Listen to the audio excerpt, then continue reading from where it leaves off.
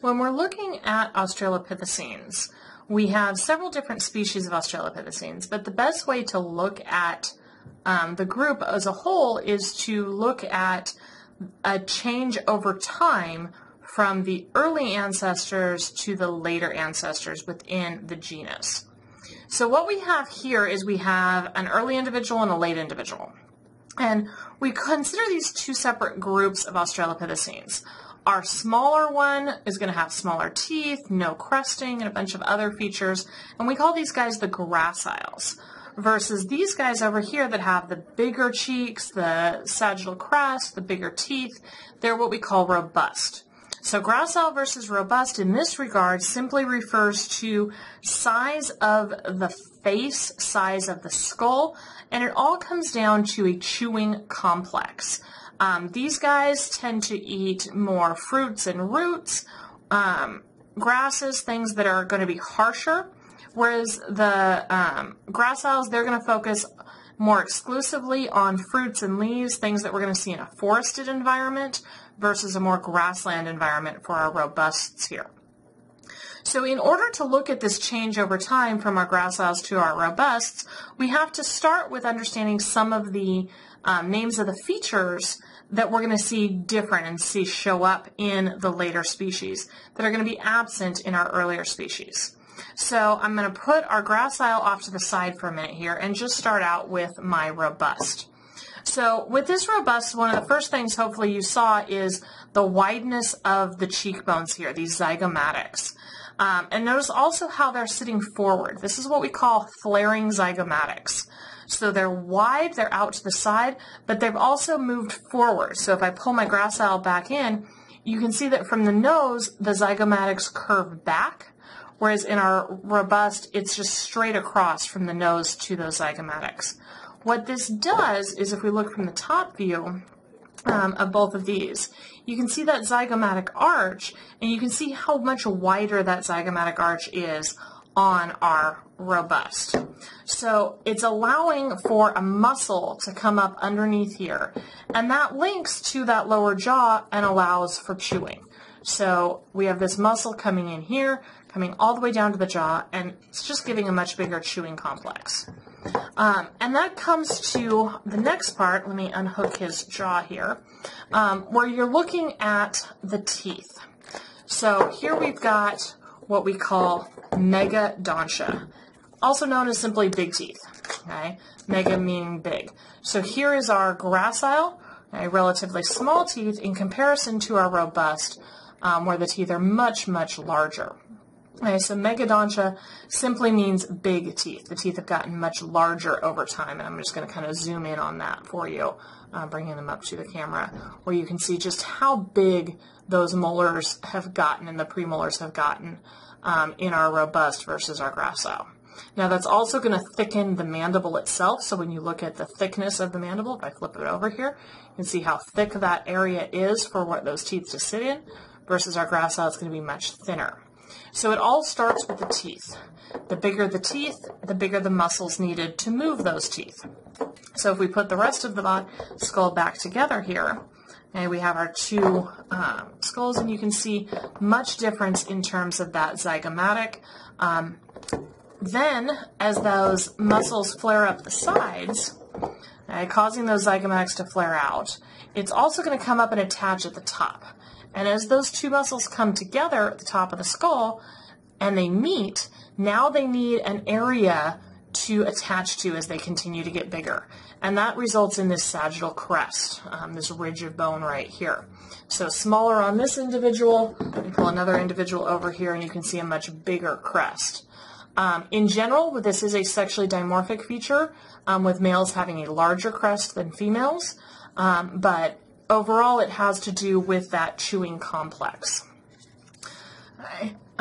Those are our main features that we see with the robusts. We've got the flaring zygomatics, the dished face. Oh, the dished face, I'm sorry. So those flaring zygomatics cause this face to become very flat. So if we look from the side view, how very, very flat that face is, and I'll flip it this way as well, how it is just kind of almost indented in the center. Whereas if we look at our gracile again, we've got much more contour here from the cheekbone up to the nose and then back down. So more of a contoured face versus a dished face. Okay. Now notice though that they both do still project forward in front of the eye orbits. So if we're looking straight down on them, straight from the eye orbits down, that face is projecting. It's sticking forward in front of the eye orbits, and same thing here. So that projection in the lower face, in the maxilla, as well as the flaring zygomatics, give it this almost pushed-in appearance to the middle in our robusts. So our robust, again, flaring zygomatics, that dished face, coming up into that sagittal crest, and then of course the teeth being very, very large and having that megadontia. Now some species are going to have teeth that get so big that the premolars actually start getting extra cusps and they get really, really big, and we call that molarized premolars. And we're only going to see that in some species. Not every species is going to have those really big premolars. And it's usually the second premolar. So here, hopefully you can see that the first premolar really just has two cusps. It's kind of still that oval shape. But our second premolar here is much more rounded and has extra cusps. So 1, 2, 3, and 4 cusps here, same as our other molars. And then it appears as though we only have one premolar, but we really still have the two. But you can see that megadontia getting really, really large here. The gracile are simply going to have the absence of these features. We don't have the flaring zygomatics. We don't have the flattening causing the dished face. We don't have that sagittal crest showing up. So it's the absence of all of those traits that indicate the heavy chewing. So at this point, we've done a separation between our graciles and our robusts. Our graciles right here and our robusts, these guys and these guys. Now the other separation that we need to look at is a difference between East African fossils and South African fossils. And there's one main feature that we look at. It's something that we call the compound temporonuchal crest versus just a nuchal crest. So temporal. If we think about the temporal bone is on the side here. So temporonuchal means that the crest starts on the side, right above the mastoid process, starts on the side, and works its way around the back of the skull to the other side. So we have a constant crest all the way across from side to side. Okay, here's another example of that compound temporonuchal crest.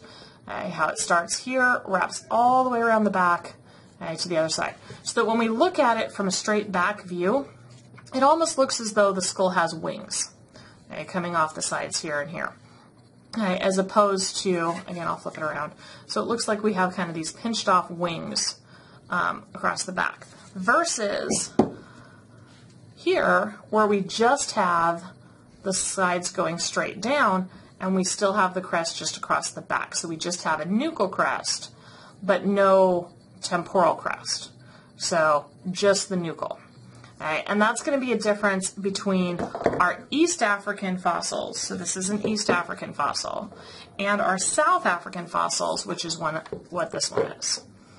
Now we're going to see graciles and robusts in each area. So this kind of puts us into a 4-category block that you can see in your book and that I'll pull up as a PowerPoint next.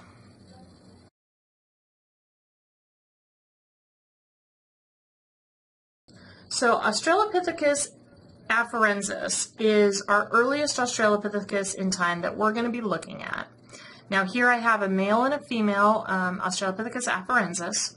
You can see that they are both graciles. They do not have the sagittal crest, although they do have almost what we call a precursor to that crest. So we've got a little bit of ridging going on that's leaning towards those muscles getting larger. We have the smaller teeth of the gracile Australopithecines, but we do have an East African, so we have that temporal crest leading into the nuchal crest, so the compound temporonuchal crest. So it's a gracile, but it's an East African gracile. Now, one thing that's specific about this species is that they have a feature called the diastema. They have that space between the larger canine and the incisors on the top, larger canine, and the premolars on the lower jaw. but you can see that diastema right here, that space between the incisor. So they do have an elongated canine. They are the only species of Australopithecines that do have that elongated canine. And it's not super long, so it's not that much bigger than the rest of the teeth, but it is slightly bigger. And so we do see that definitive space, that definitive diastema.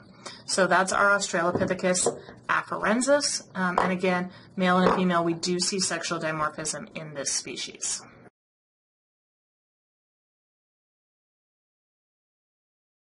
The second species of Australopithecus that we're going to look at is Australopithecus africanus. This is a South African Australopithecine. Again, if we look at the back here, we do not have that temporal part of the crest, just the nuchal crest. So that's going to tell us we're in South Africa. Does not have the sagittal crest, does not have the dished face or the really big teeth. So again, we're looking at a gracile here with Australopithecus africanus. Please note that it does have the projecting face.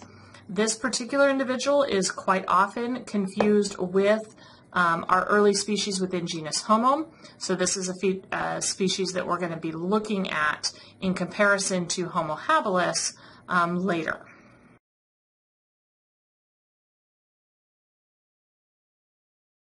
In South Africa, we only have one species currently of robust Australopithecines.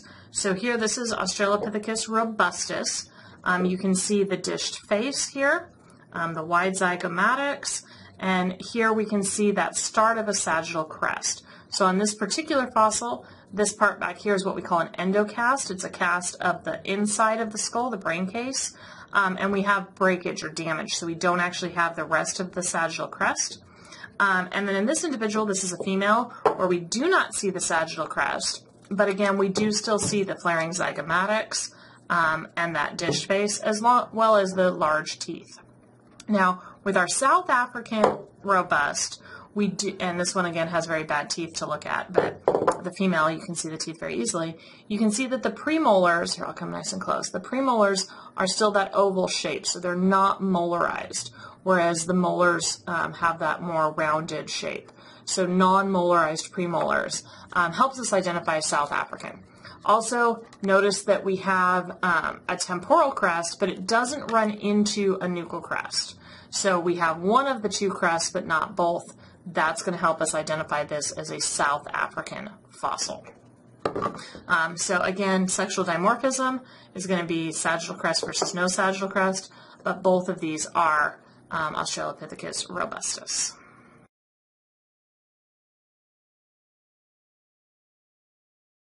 So Australopithecus aethiopicus is what we're seeing here. This is a single fossil for this species. We don't have any other fossils of this species at this point. One of the things that you should note with this is its nickname is the black skull. And it's nicknamed that simply because of the sediment that it fossilized in was dark in color. So the fossilization process basically just turned the sediment dark. So instead of the more tan or brown tones, this was more in an ashy environment, so we got more of the blacker tones to that fossilization. But again, we can see that compound temporonuchal crest coming off the sides, going into the back, telling us this is an East African fossil. We have that sagittal crest, the flaring zygomatics, which you can see both from the top and the front, giving that dished face, indicating a robust specimen. Now with this particular guy, if we look at the teeth, you'll notice that the teeth are all missing. There aren't any. But we can actually look at where the teeth sat. So we can look at the width of the tooth row on either side, and that's a really, really wide segment. So that tells us they had pretty big teeth. We're not able to identify if they had molarized premolars or not, because of course the cusps are missing.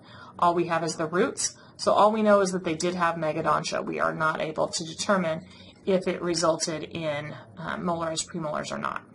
But again, East African because of the compound temporonuchal crest, and then definitely robust with that sagittal crest, the dished face, and the flaring zygomatics.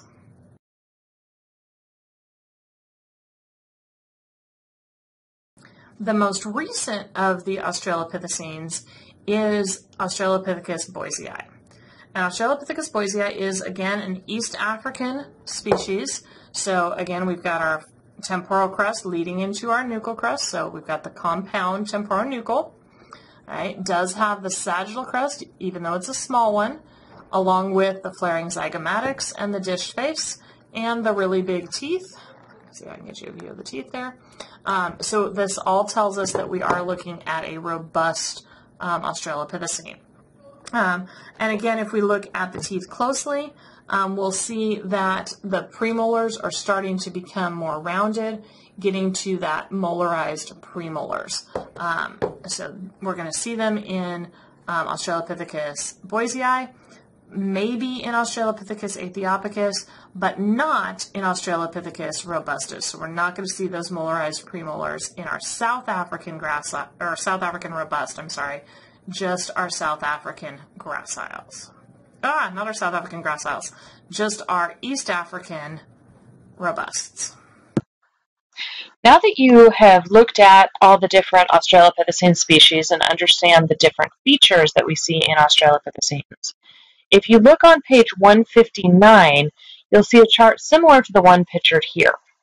At this point, what I would recommend is pausing this video so that you can then transfer the information in this chart where you see the graciles and the robusts in East Africa and the gracile and robusts in South Africa onto the chart on page 159. So what you're looking at here is that the different groups have different features depending on where they are and whether they're graciles or robust. The second chart is also going to go onto the chart on page 159. And this one shows you which species fit in each group. So what you'll notice is for 3 of the 4 categories, we only have one species in each group.